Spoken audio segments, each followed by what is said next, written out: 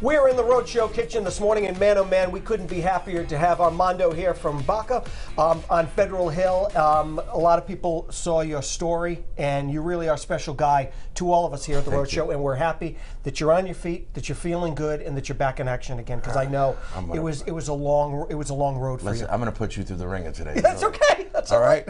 Thank you. No, thank you for having me back. I appreciate it. It's been quite the journey. I will tell you that much. Yeah. So you're back for a triumphant return. I'm not making fried dough. We're going to build up to that.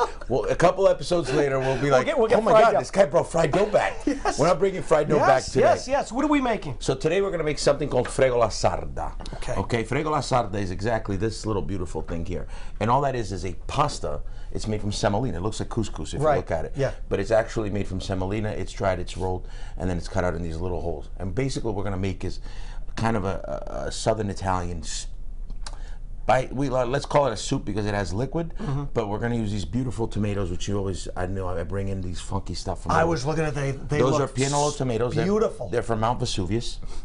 Okay, and then obviously the usuals, garlic, a little hot. And then our friends over at Tambaco, because you can't cook with crappy wines. Okay. You have to cook with a good wine. A good wine. So this is a beautiful Primitivo from Puglia, rosé. We're going to use it up. I just thought it would be nice to bring a little color to the action, because you know how I am. I'm very colorful. Sure. Yeah. So this is easy to put together. I know you're back at the restaurant a couple of days, and everyone is so happy on Federal Hill. They really did rally around you, your family, the restaurant. They were unbelievable. As well. Yeah. Unbelievable what they did for me, for my wife who handled the restaurant while I was gone, and it's just been such a fresh kind of joyful occasion to just come back to the Hill, and the Hill has been incredibly happy for me. Well, we are so happy you're here with us today and back in this kitchen and cooking for us. It really is a pleasure to have you here. So we're going to do that, talk about the restaurant and everything else this guy has going on. Back to you.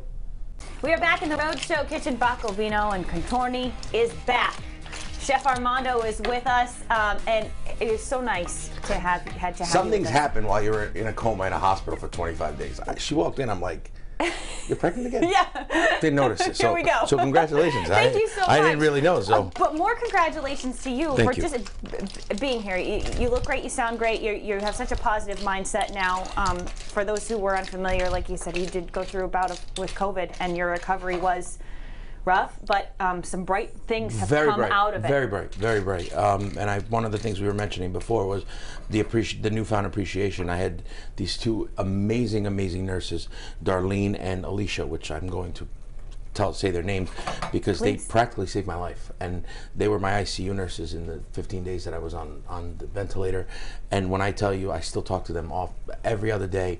They're my angels, and it's really an amazing feet. And it makes me feel so good to hear that there are people like that. Oh God, yeah. And I add that the other person who was an amazing rock in my life was my wife Gabriella, who in the matter of a day and a half took over the restaurant. Just kind of really kicked it in high gear. Yeah. Her and my Danielle, who's another one of my staff members, and my chef Mario, all of them were just so incredible throughout this whole process. Made it really easy for me to go, and actually made it even easier for me to come back. So wow, like you said, these people who we can't stop talking about. It's over a year later, but there are still some amazing stories that have come out of this, and some amazing food now too, because Armando is back. I am back. So I made something a little funky today. We know Rhode Islanders love clams, right? Yeah. So I get these beautiful baby clams. I'm going to leave this right here. They're So so tiny. tiny. We call them manillas. They're really small. And what we do is we make this beautiful soup.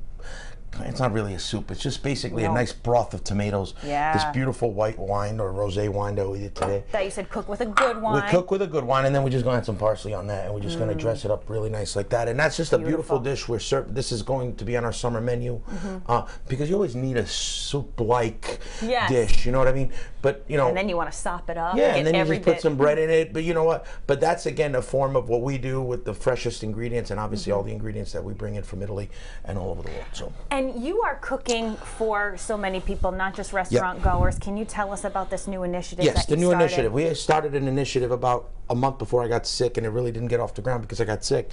But it's called Meals for Heroes, and this is really a project that my wife and I are very into. It's actually a project Gabriella really took her time and created. And what it is basically, if you wanted to donate a meal to firemen, police, first responders, nurses, doctors.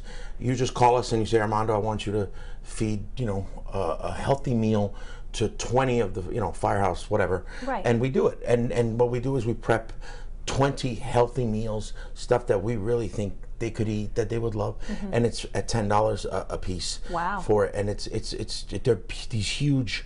Gabriella stuck it up, did it really well. And what I thought would be nice was if anybody is watching us, anybody's following, if they call us and they want to do this, we'll cut in half. We'll cover $5 of it, and they can cover $5 of it. So, wow. So, and we can get some meals out to some, you know, if you know that there's doctors or there's an office work, you know, offices that, you know, these people have been really, you know, and I've said this to you before. Our system between the nurses, the CNAs, the teaching professionals who are teaching the new nurses to come up. These are many involved. So many involved, yeah. And we really would love to help as many as we can. Again, that's just kind of a little bit of what we've always done, and I have this new vigor in really helping the community because we're about the community. Yeah. Whether it's on Federal Hill, it's the city of Providence, it's the state of Rhode Island, it's where we live. So well, our community was rallying around you too. For and your help. I am so incredibly grateful. Well, really, we're so happy to have you back in our kitchen and cooking up another delicious meal. So details for Meals for Heroes, you said? Meals for Heroes. Meals you can for call Heroes. the restaurant. You can ask, or you can email us at baco.federalhill@gmail.com. Perfect. And we will get to work for you. Take advantage of that. Make sure you mention the Rhode Show and find this recipe at rhodeshow.com.